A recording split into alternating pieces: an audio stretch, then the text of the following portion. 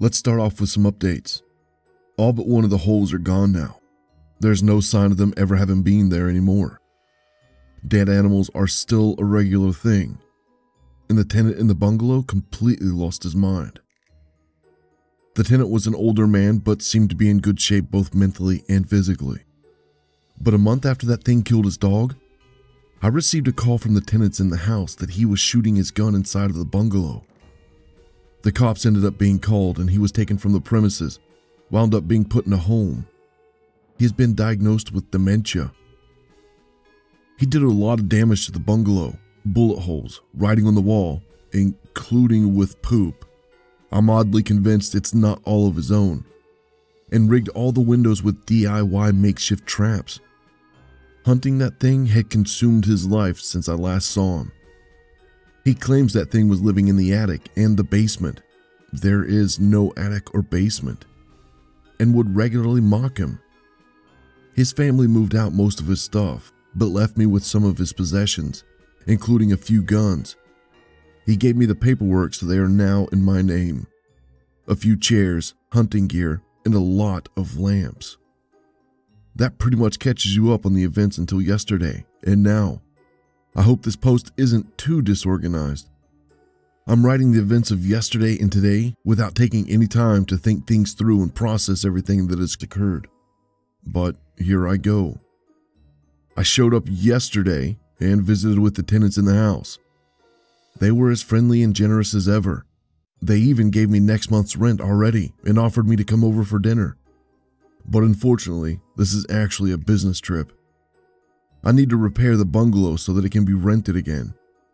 Helpful as always, the man offered to help, and I initially refused, but then he offered some of his good quality herbs while we work.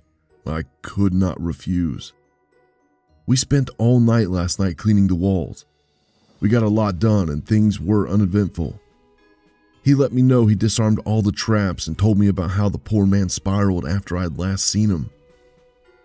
At the end of the night, he offered me to come over to dinner again and offered to watch some scary movies to celebrate Halloween. But I need to get this work done so I can get back to my work on Monday. Today, I awoke to the sound of scratching and footsteps, neither of which had a source. Dead cat on the doorstep. It's less creepy now and more of a nuisance.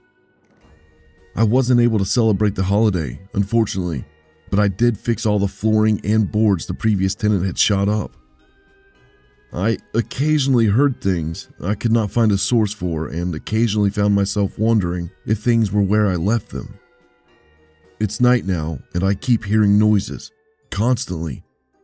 Above me, below me, in the room with me, but nothing to cause them. I think it's that damn thing. It's here now. I am sure of it. I don't know what it wants, but it won't leave me alone.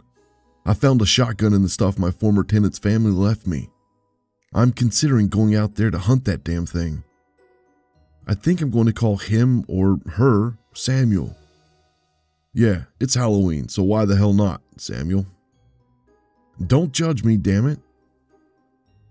That last bit there, I went a little off the rails a bit. I tried to delete it, but I must have typed it again. No, someone else must be in here with me, typing when I'm not looking. Sam, maybe? Nah, that's crazy and makes no sense whatsoever. All that scratching is definitely getting to me. I can't seem to delete it. It just keeps getting typed again. So many strange things have happened here, and not just in the bungalow. It's like when I moved away, something strange moved in. No, that's not right either. There's a rational explanation for all of this. I just don't know what it is. Stop that damn scratching! I didn't type that either, but it does accurately represent how I'm feeling at the moment. I know I'm alone in here. I've checked repeatedly, and there's no one or thing here. But that scratching won't stop, and someone keeps typing while I'm not looking. I don't believe in the supernatural. This can all be explained.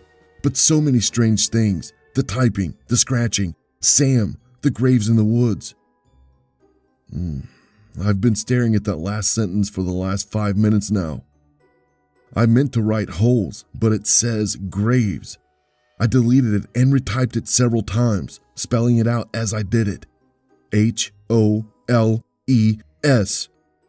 But I kept getting graves.